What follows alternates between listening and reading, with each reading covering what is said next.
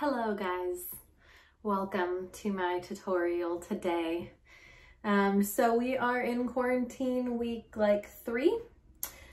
So this is very real for the times. I have no makeup on. I am in a baggy white t-shirt. I haven't washed my hair in 3 days.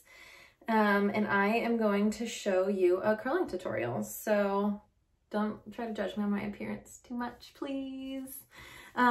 Okay, so I wanted to show you taking my hair down because that's how it's been for the last few hours. That's what it looked like when I worked out. I came in and I, rinsed my whole body off, washed my face and all that jazz, did my skincare routine. So this is just a very real situation for if you're getting ready in the morning, you've just done your workout, your hair is a mess. Well, now let's take care of it. So we're gonna start out with a little bit of heat protectant. I know in past videos I have used the Ouai heat protectant or the Monat heat protectant, but today I'm going to do the Davines one because this one I really love. I feel like this one out of all of them gets you more bang for your buck. I also really like this one because there's no feel to it, but the one thing is when I do sell it to people is you do have to like zap it with a blow dryer or let it set in because it is liquid, as you can see. So what you want to do with this is just a nice general spritz all through your top layer, and then I'll go through just kind of like one in the middle there, one in the middle there, and we'll go one in the middle back. The main thing that you want to protect obviously is your ends. It's the oldest hair, it's the most fragile hair. Typically these days when you are blonding or coloring your hair, you're always getting the most lightness at your ends. So those are going to be what you want to protect the most. I kind of will spritz it like at my root just to give some moisture to work with because I am going to use my blow dryer to kind of like smooth this out a little bit. So please ignore this part. I'm just going to zip through it, but basically what I'm going to do is I'm going to take my brush and my blow dryer and I'm going to come in, and honestly, like, I know everybody gets really scared of these, of getting them stuck in your hair.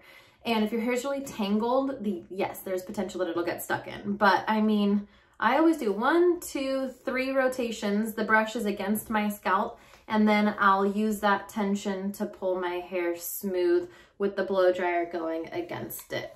So they are scary at first, but honestly, like, they're really not that bad. You just don't want to like get in there and then like be rotating a ton once the hair has already locked into the brush. So again, I'm gonna do this motion with my blow dryer, so stay tuned.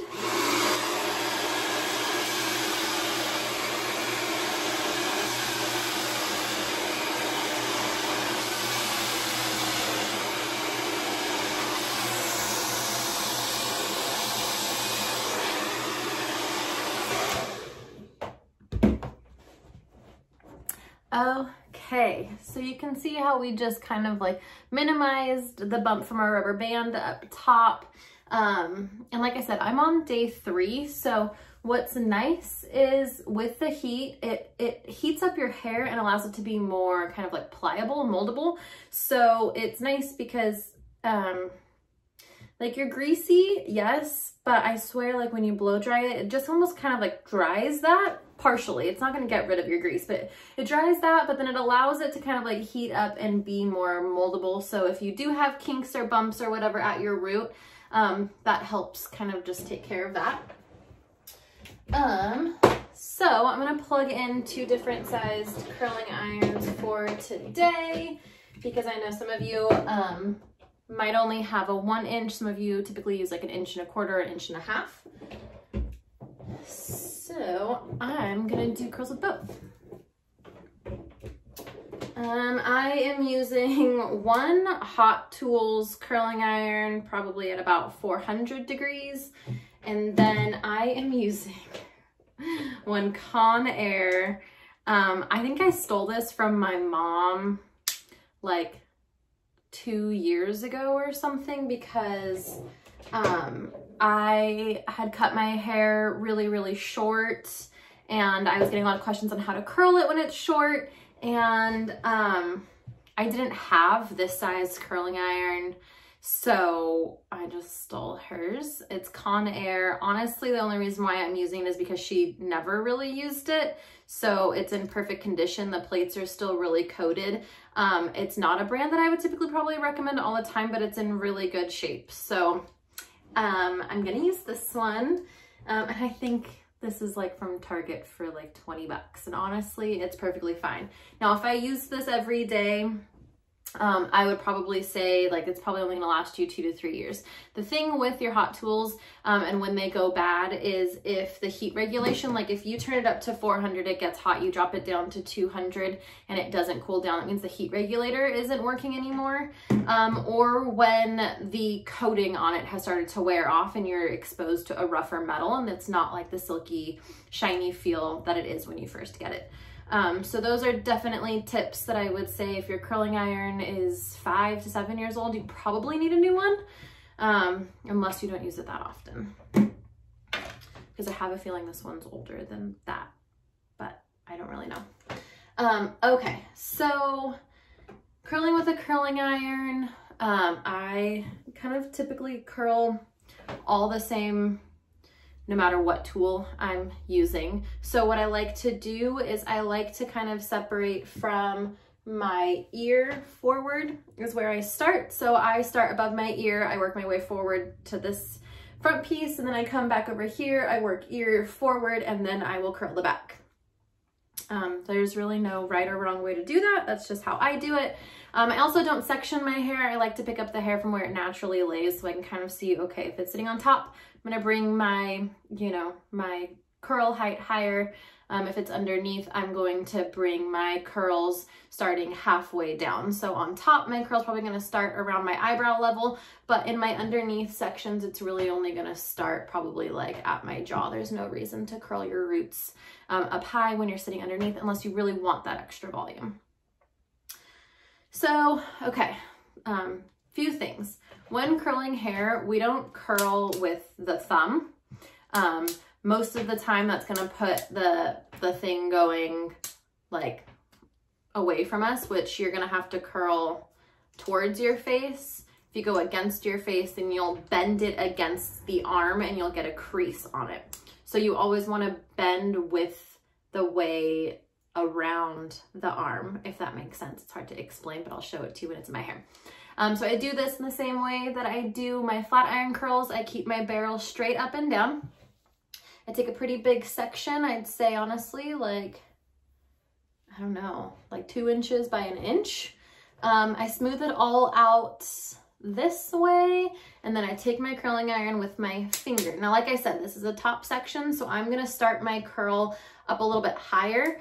I'm probably gonna bring my curl up into this area, but because it's a curling iron, we are going to start about midway and we are going to wrap up. Now we're just going to hold, test the hair, touching just the hair, obviously not the hot metal plates, until you can feel the warmth coming all the way through the hair. Then we're going to untuck.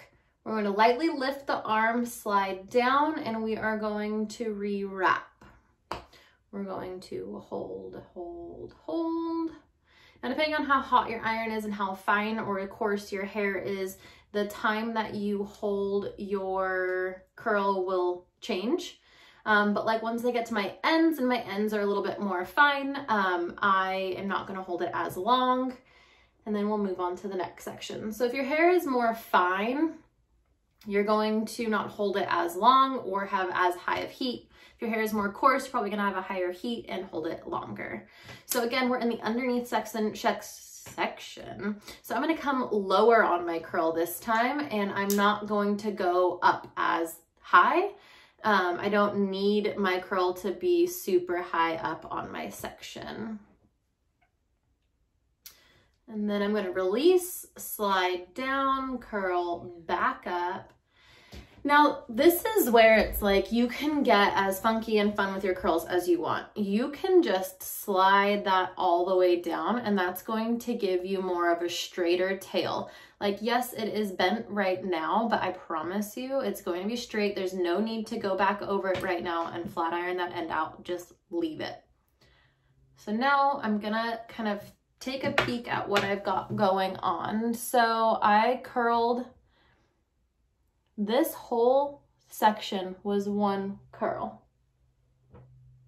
Then that was one. So with this, I'm gonna come up and I'm gonna do this, I think, as one section. So again, taking it, curl up, hold. Now my curling iron's like at its hottest, so it's definitely moving a lot faster. I'm not having to hold it as long. I'm gonna do one more and then I'm just gonna gently slide. And when I slide, I am lifting my arm just slightly. When I say just slightly, like it's literally like that much. You're not lifting, but you're just allowing half the amount of tension as you slide through those ends. So then I'm gonna split this in two, and the reason I'm splitting it in two is because I do have shorter layers around my face. If I were to take this all into one, those little pieces will fall out and not curl how I want them to. So as we get closer to the face, I do take a little bit of a smaller section. So again, this is just like a regular curl. You're going to curl away from your face. You're going to uncurl, slide ever so slightly down, and re-curl your wand. And you can use two hands if you need to use two hands. You know, you do what you gotta do.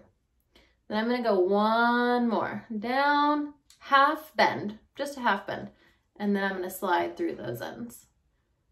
Now around my face, we don't want volume of our curl to sit above our eyebrow. You want volume of curl to sit around between your cheekbone and your eyebrow so that the width of your curl and the width of your hairstyle pulls this open. It widens around your eyes. We don't want to widen our forehead. We want to widen our cheekbone to our eyes. So with this, like I said, I have these little pieces. So I just want those bent ever so slightly. So with this, I'm actually going to take my section and keep it flatter this way. I'm going to come in and just bend right at my eye. And then I'm going to move down a little, move down a little, lift up my arm, slide all the way down. All right, so that's one whole half with the skinny flat iron or the skinny curling iron. And then I'm gonna go through and I'm gonna show you with my thicker iron. So as you can tell, my hair is, I'd say it's medium length. It's not super short and it's not long by any means. So I can get away with doing either size, honestly. I would say the main difference is probably how many times I'll twist. So with that, again, I'm going to be using my pointer finger on my arm. I'm going to section out my curl. And again, I'm taking a pretty big curl. So with this, I'm gonna lift with my pointer finger. My arm is facing towards your mirror, towards your phone for me. And we're going to go in and we're going to put it up and down, close, and we're going to curl up. Now, because I am using a bigger curling iron for this, what I'm going to do, or what you're going to notice, is it's not going to wrap around the actual curling iron as much. When we want to wrap it more is when it's coming off. So I'm going to release, slide down, and I'm going to curl over that bend that I just made when I released my curl. Then I'm going to release, slide down, curl up over that previous curl. And then I'm going to release, and I'm gonna do it one more time. And then I'm gonna slide off those ends. So as you can tell, we twisted just slightly different. With this one, we wrapped up twice, released, wrapped up twice, released. With this one, it's so big, we're wrapping once, releasing, but then we're going to wrap and wrap over the section we just released.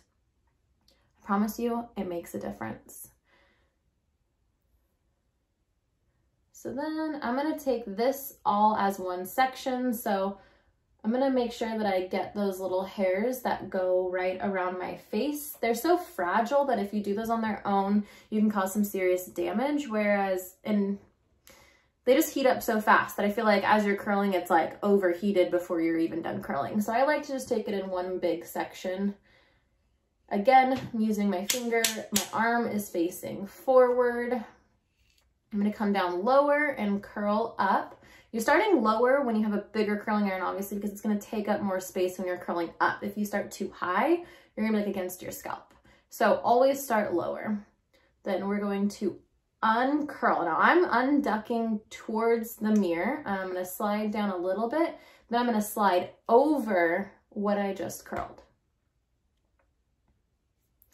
Obviously, you can be testing gently for heat through that section. Uncurl, slide down, roll up. And I mean, now you can see it's almost just like a rope of hair kind of curled around.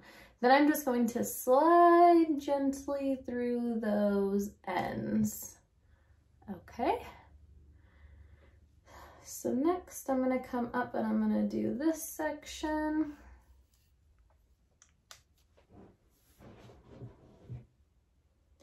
Heating all the way through.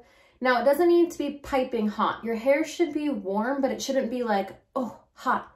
You just need enough heat to make sure that that whole section got warmed and it's being heated into that position. So we're going to unwrap, slide down, twist up. And then we're going to slide down, twist up. Now you can see I almost lost all my ends. They're barely through it. That's okay. Now we're gonna slide out. So I probably should have done slightly different sectioning, but that's okay. So this one's gonna be smaller. That's okay. But again, I want to leave out my front pieces because that area needs to be done as its own no matter what, just because of the way that it is layered and pieced.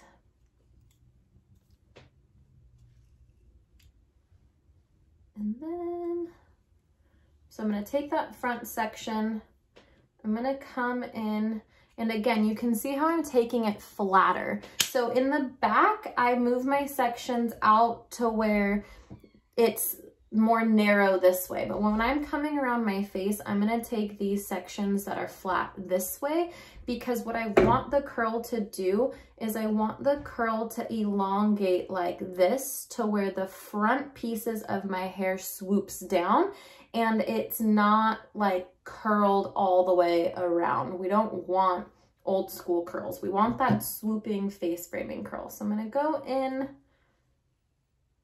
I'm keeping this lower. Basically, my shortest piece in the front is barely going to get a bend. I'm going to untuck. And then sometimes I'll just like twist it like that. So now we have two different sides. So I'm going to let this curl. I'm going to go ahead and curl the rest of my head. I think I'm just going to zap through it with my smaller curling iron. And I'm just going to zap through this section because honestly, you just do it the same way.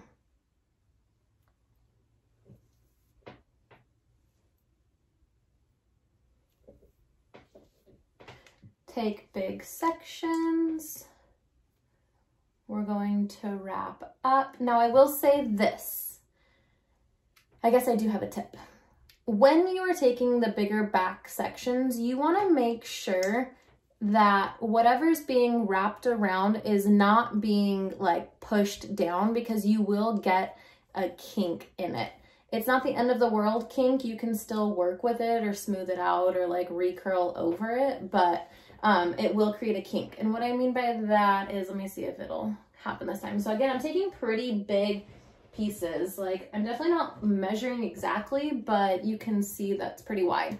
So I'm going to take it and I'm going to wrap it. Now see how it, okay, right here. See how it will push those hairs down. So what I do is just kind of come through, straighten that back out, making sure those hairs aren't being pushed down.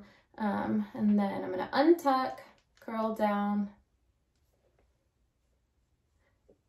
And in my back underneath sections, I do it way less. Like I pretty much am just like bing, bang, boom, like wrap up, unwrap, slide down. We don't want a ton of volume in our underneath, especially in our back, especially if you have shorter hair, because you'll get a bush down here and you won't have as much up here. And we don't want triangle shape. We want more volume up top and more sleekness through our ends.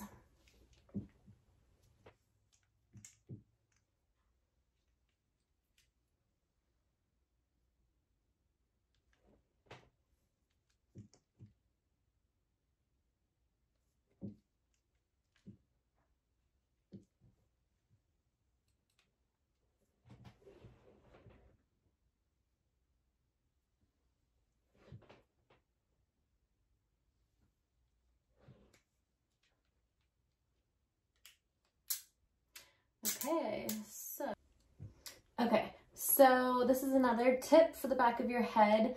I mean, just turn your head sideways like this to where you can see it. So if you feel, and you can feel obviously when you're pulling, like, okay, this is coming from the middle of the back of my head. So I know that I'm gonna do this going that way. So you kind of just do it by feel, pull your hair to the side and curl up. You know, there's no like, you don't have to be like behind your head doing this magically, not at all. You're just pulling to the side to where you can see it. I just like to measure like half my head going the same way, the other half going the other way. I don't do an exact line because that way when you fluff your fingers through it, if you did some that kind of overlap, they just lock together and it's really pretty. So now I know, as you can see, I know that all of that side is curled. So I'm gonna come over here. I feel like I have one more section, but this is the way that I tell. So I pull it all to one side, I leave in my curls, and you can see like that's probably like 12 curls per side, nothing crazy. And honestly, everything feels curled. So now what I'm going to do, and I always leave my curling iron hot until I'm done. I'm gonna take my dry shampoo. This is my favorite. This is from Evo. It's called Water Killer. I will take it, and I still haven't raked through my curls. I will take it and just at my root, go through, and I typically do 3 sections. Then I'll do the other side, root, root, root, and then back 1, 2, nape of the neck, and then I'll kind of fluff through.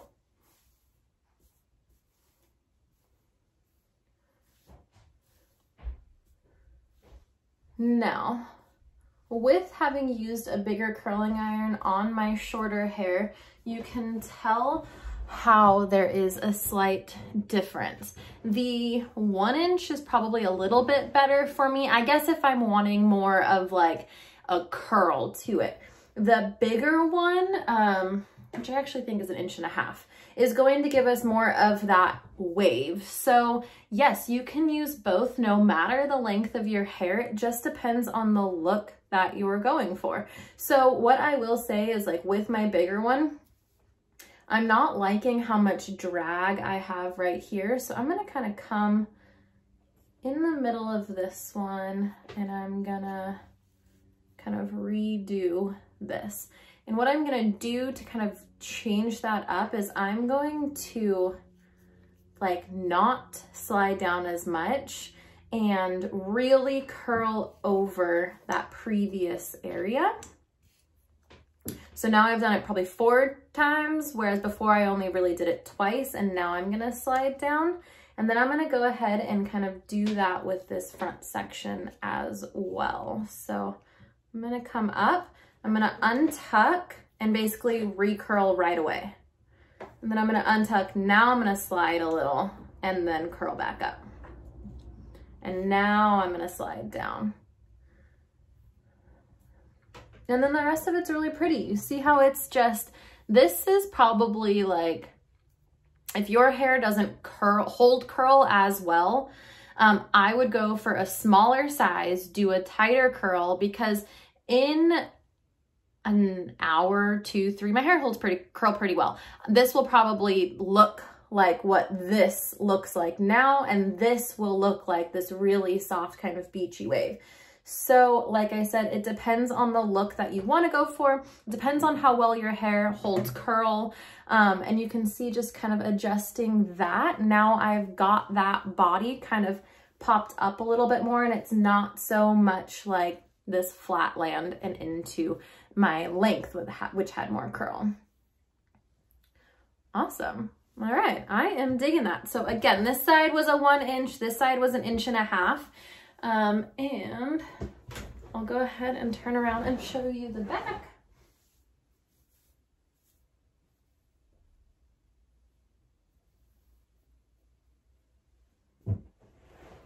All right, so that is that. That is my curling iron tutorial.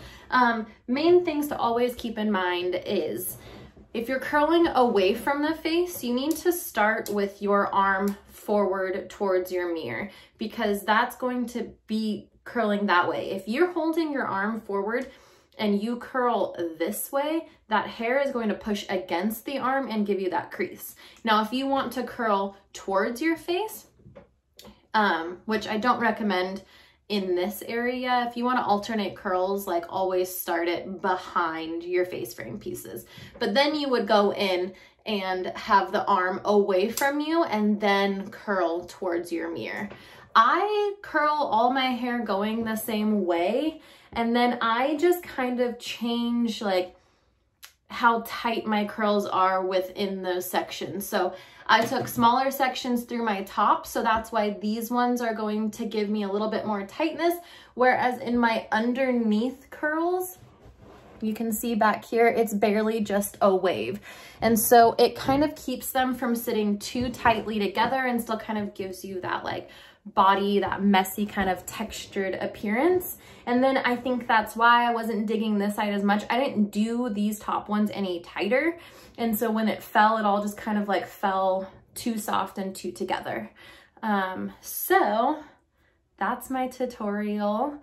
Hope you guys enjoyed it. If you have any questions, feel free to lay them down below and let me know. I hope this was helpful. Oh, one more thing. If your hair doesn't hold curl as much and you need to use something, I prefer texture sprays, but like this is when you would do it. Like once you know your curls are done and you're not going to be putting heat to them anymore, then go in with your, I prefer a texture spray, but you can use a hairspray as well. Evo's texture spray is one of my favorites. And then Davines is one of my favorite hairsprays. This stuff smells so good. So then you would just kind of like, I always kind of layer it when I do it. And I would go like 1, 2, 1, 2. Now, if I was using my texture spray and I needed a little bit more volume, you could come in right at your root, take your texture spray, zap it right there. That's gonna help give you a little bit more grit. And again, we'll do this side just for symmetry. So like I said, I haven't washed my hair in 3 days. I did a 3-mile walk yesterday. I did a 45-minute workout this morning. I've definitely sweat, but the dry shampoo, the extra little bit of blow dry, it all makes a difference and helps keep your hair fresher longer. So again, hope you guys enjoyed this tutorial and I will see you soon.